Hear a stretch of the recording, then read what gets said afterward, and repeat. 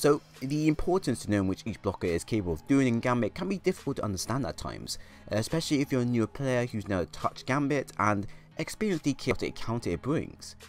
So of course, the best way to understand Gambit is to understand the blockers and what they're capable of doing. You see, blockers are designed to, no less, block or cause annoyance, and this can be done by you or your team banking modes. And while sending blockers out, they can in fact help invaders by being a distraction tool. But for this to succeed, we first need to know what type of blockers we have and what they're capable of damage wise. First, we have light hitters or the taken phalanxes. Can be summoned after 5 motes deposited and are considered the most annoyingest among the bunch because of their strong shield bash, which if it lands incorrectly on you can cause you to go Mach 10 into structures. Although they can be easily killed by getting behind them, they are more fearsome when in groups. Next, we have the medium hitters or the taken knights. Summoned around 10 motes deposited and are more tankier to take out. They are capable of harassing players easily if they have other support behind them, and can cause complete havoc if left on the field for too long. Can be taken out easily with special or heavy ammo, but the moment one spawns should be dispatched straight away, as if it stays too long on the field, they can become a major problem with taken out. And then lastly we have the heavy hitters or the taken ogres. Summoned around 15 motes deposited and are even more tankier than the medium hitters. On their own, they can be easily dispatched there and then by one player, but with support from other blockers or worse from more taken ogres, they can take up a good amount of time to be dispatched and would require at least your whole team to take out if you want a chance to bank, or if you have a super ready to use and willing to waste. On top of that, they also have the ability to push you away from them, and when low on health, will start to get up close and do ground slams, which can send you flying. Think of these guys as taking phalanxes and taking knights combined into one, and then pumped full of steroids.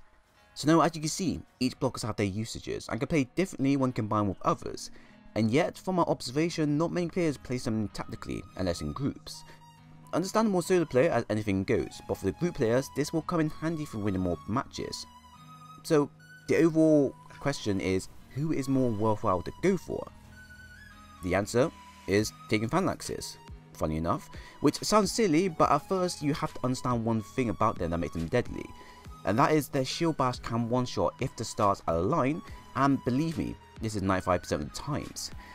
Back in the Taken King, they used to be one of the many obstacles that can break a player for their simple movesets and attacks, and now in Destiny 2, Bungie have dialed up their existence even more, making them somewhat OP in some instances. That and they're cheap to deploy, so you could deploy one after another to completely bombard and block opposing teammates. I know for a fact that if you spam a lot of them on the Kel's grave, you pretty much have an instant way of downing the enemy team easily with their broken, I would say, pushback ability. So now you have a blocker capable of blocking incoming shields, and can one shot if in close vicinity of a player, and because of their cheapness can be summoned multiple times within a short time frame. Sounds absolutely perfect, but you have to remember they are more stronger when in groups, so sending one on their own is fine, but sending 3 or 4 in one go is where they become the brightest and probably most vicious attacking blockers in game. Now you understand why the taking phalanxes are good, so how about the other two? The knights when combined with the phalanxes are considered to be the go-to blockers for shutting the bank down, as while one is dishing out the damage, the other can block and repel when needed. And while this is all going on in the background, an invader can pop in and cause the team to panic even more, especially if they have motes on them. So a general snowball effect when executed right, but this requires a solid coordination from your own teammates to do so. So the Taken Ogre now is good with the phalanxes, and they both incorporate a pushback moveset which allows you to prevent opposing team from pushing up.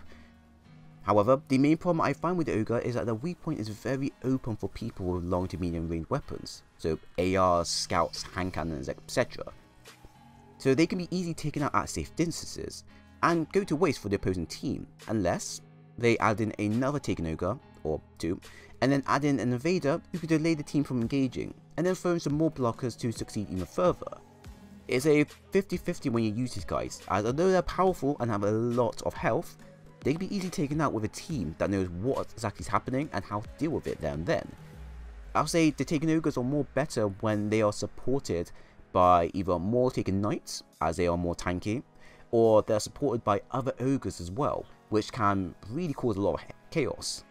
So overall, The best thing to take from this video is that the best blocker to choose, use and abuse in Gambit is taking phalanxes, such as their exceeded melee range, cheapness plus spammability, and all-round effectiveness with other blockers. Along with that, you can then also combine them with the taken knights, which specialise very well in supporting these guys.